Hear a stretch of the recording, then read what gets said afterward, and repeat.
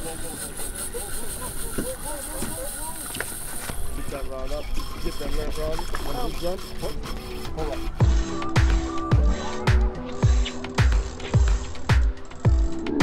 What a jump.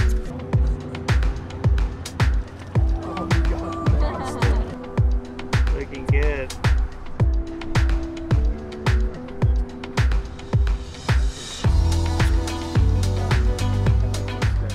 Our subscribers keep telling us to visit Florida's west coast, so we took a little 2-day vacation to Punta Gorda and Englewood Beach. If you don't know where that is, here, I'll show you. It's an area full of snaking river creeks, state forest public hiking trails, and miles of white sandy beaches. In this video, we're going to do some fishing and we're going to eat lots of food at the local restaurants. You can find the info on every place we visit in the video description. So let's get started and hit the road. After a 5-hour drive from our home in the Florida Keys, we are hungry and make our first stop and grab some lunch at Peace River Seafood. By the way, if any of this food looks good, make sure you smash that like button.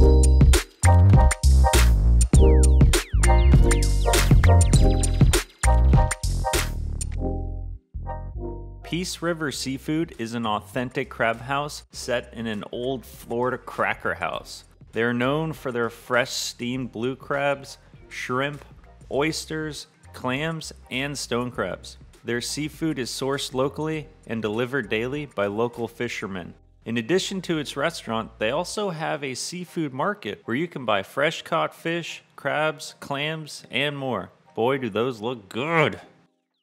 Blue crabs is one of my favorites, so you know I ordered a big old pile of them. Blue crabs do require some work to pull all the meat out, but that's part of the fun for me. And when you find the meat, boy is it juicy. Sitting around a big pile of crabs, hydrating with some beer, and talking to your friends, it's a good time. And the party didn't stop at the blue crabs. We also got an order of fried mullet, which I gotta admit, it's my first time eating mullet, and it's as good as any other fish I've ever ate. Caitlin got herself some crab cakes, and man, crab cakes are my favorite, and they did not skimp out on stuffing those crab cakes with a lot of Blue Claw. A+, baby. I just done filled my stomach up with Blue Claws over at Peace River Seafood, and now we are at Alligator Bay Rum Distillery, and we're gonna learn how the Florida sugar cane is turned into their rum here, and I'm hoping we get to drink some of it too. Let's go on inside. Alligator Bay Distillers is a Florida craft distillery aiming to produce high quality, handcrafted cane-to-bottle spirits. They give free tours every day from 11 to 3 p.m. This family-run business makes delicious Florida rum with 100% Florida molasses, which is locally sourced just 70 miles east of the distillery's headquarters. The sugarcane molasses is stored in these huge holding tanks, where it is then mixed with water and yeast and then fermented in these big tanks that are temperature controlled. Once the yeast has eaten all the sugar and turned it into alcohol, that sweet alcoholic mixture is poured into these beautiful copper stills, where it is then boiled. Because alcohol evaporates before water, all the alcohol vapor will travel up the still through the copper cooling coils, which turns the alcohol vapors back into liquid. And this is my favorite part. High-grade alcohol, something straight out of a Moonshiners episode, pours right out of the copper pipe and into a keg. Depending what flavor Alligator Bay Distillers is trying to achieve, they will either infuse the alcohol with various citrus or honey spices, or they will age it inside burnt oak barrels. And that gives us lots of flavors to sample at the end of the tour. And boy, did we sample those flavors. Yeehaw!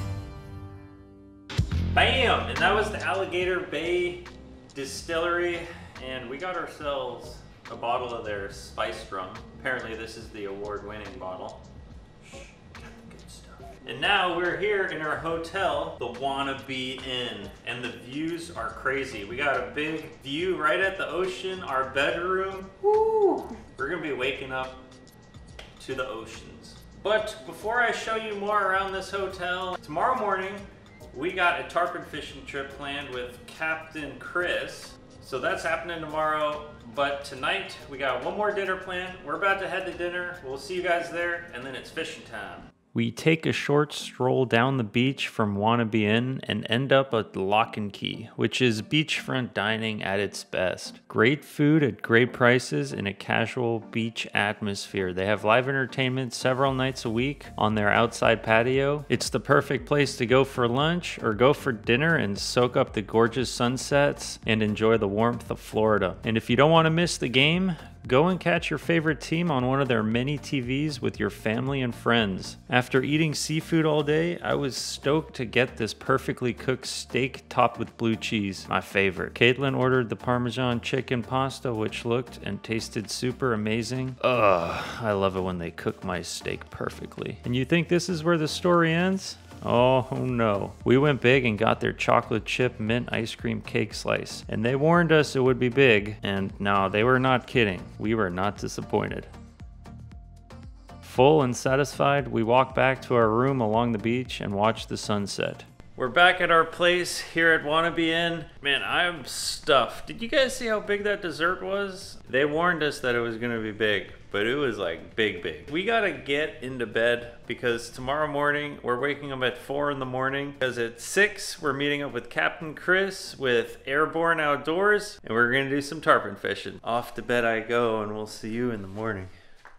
We get an early start to the day and meet Captain Chris at the boat ramp. Airborne Outdoors Fishing Charters is a veteran-owned and operated saltwater fishing charter and hunting guide service based out of Southwest Florida. I'll put their information in the video description below if you're looking for a custom guided trip with the family and friends, whether you want some light action fishing, heavy action fishing, or just looking to do some fly fishing. It's all possible here.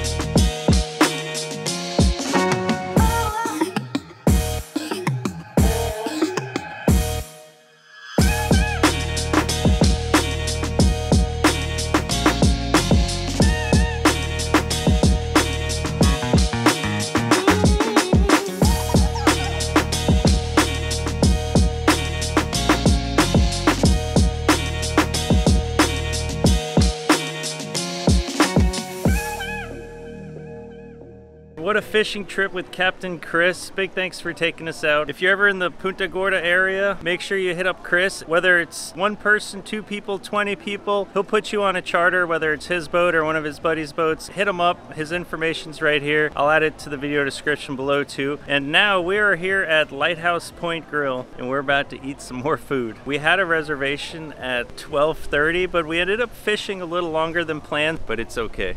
Let's get to eating. Lighthouse Grill at Stump Pass is located on the water at, well, you guessed it, Stump Pass Marina. You can come by land or by sea. Take your boat and turn in at the ICW Marker 17A to enjoy great food and drinks in a tropical setting.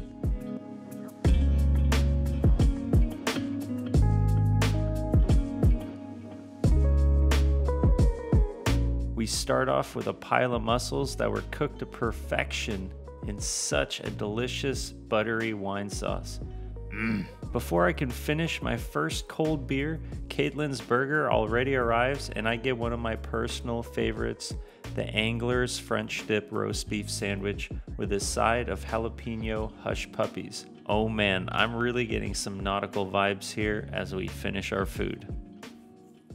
Damn, that was good. My stomach feels really good. You know, something that I realized about all the restaurants here so far, the food comes out so fast. Normally I'll have like a drink, 2 drinks, sometimes even 3 drinks before the food comes out. Here, every restaurant, it's like we order a drink, I take my first sip, and then the food's already coming out. It's crazy. And everyone's really nice, so that's really cool. And we're about to go to dinner.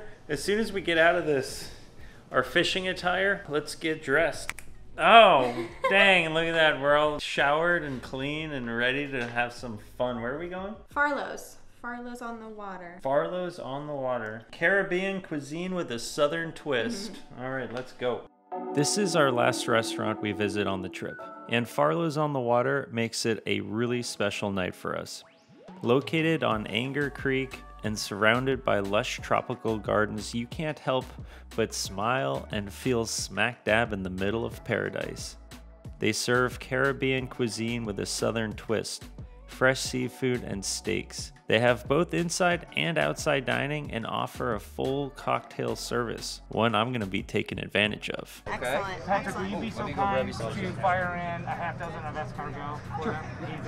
Gotta love an escargot family. Oh yeah. Oh yeah. Take care, guys. Thank you so much. Nice to meet you. That was quick. Right?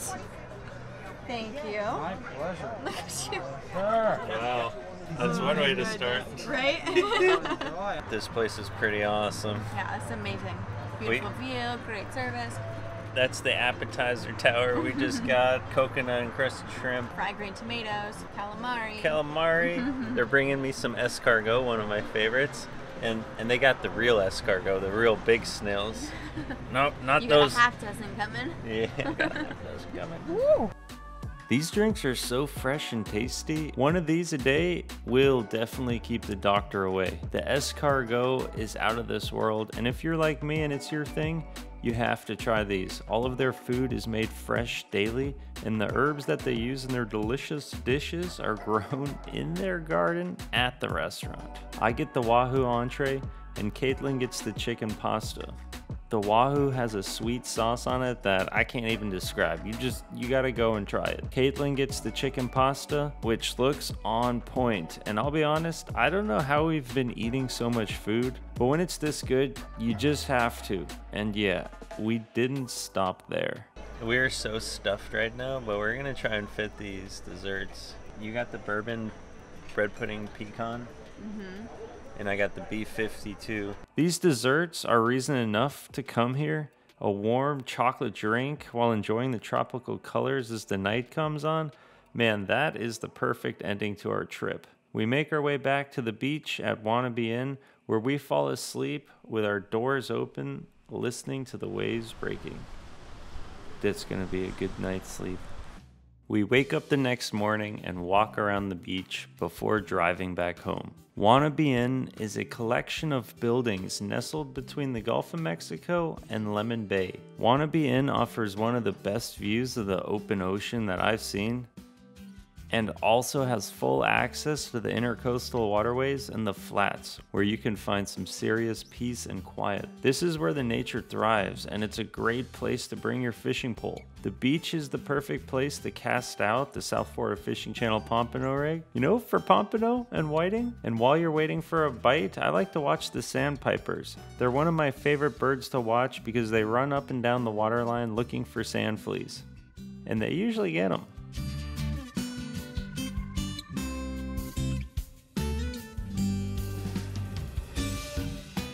There's also a boat ramp and available docks at the Wannabe Inn, so you can bring your own boat. Here's the very best part. They have an ice machine. Yeah, baby. We like that ice. If you ever visit any of the places you saw in this video, be sure to mention you saw them on the South Florida Fishing Channel. And on our drive back to the Florida Keys, we stopped at a rest stop off I-75 and saw a gator swimming. And it just made me think, man, do I love Florida. This place is awesome. I got some exciting news, guys, and I got a big giveaway coming up. But first, if you ever plan on visiting the southwest coast of Florida, definitely check out pureflorida.com for tons of great activities and places to visit. All the restaurants we went to, the distillery, the fishing trip we took. I'm going to add the names, websites, and addresses to all those places in the video description below if any of you guys are interested in checking them out. It was a freaking good time. There's just something about a white sandy beach. I got a couple really big announcements. Remember I gave away the KBO electric bike like 2 months ago? Well, the guy that won that bike, I emailed him like 4 or 5 times. No, I think 6 times now. Never heard a response from him. So guess what? This is the box with the brand new one. The orange one, but I wanted to do something special. I'm gonna take the orange electric bike and I'm gonna do a little custom camo paint job on it, a little red, white, and blue. Badass for fishing, badass for hunting. I'm gonna deck it out a little bit and then we're gonna give that away again. So stay tuned for that giveaway. But even bigger news than that. I am only a couple hundred subscribers away from hitting 100,000 subscribers on YouTube. That's a freaking milestone. It's been 2017 is when I started the South Florida Fishing Channel. So I'm doing something special for that. Right before we hit 100,000 subscribers, I will be starting a live stream. So keep an eye out for that live stream. I can't tell you when it's gonna happen. It might be 2 days from now. It might be 3 days. It might be 1 day. I don't know. But as soon as I'm at like 99,950 subscribers, I'm probably going to start that live stream. I'll be giving away some stuff, and I'm trying to think of something special, extra special to do for that. So I want to give a big thanks to all you guys, everyone that hits that like button, everyone that leaves comments, hits the subscribe button, everyone that gives me good feedback and just supports the channel, and yeehaw, guys. Anyways, thanks for watching this video. We got some good fishing videos in the works, and I will see you guys on the very next episode. Cheers.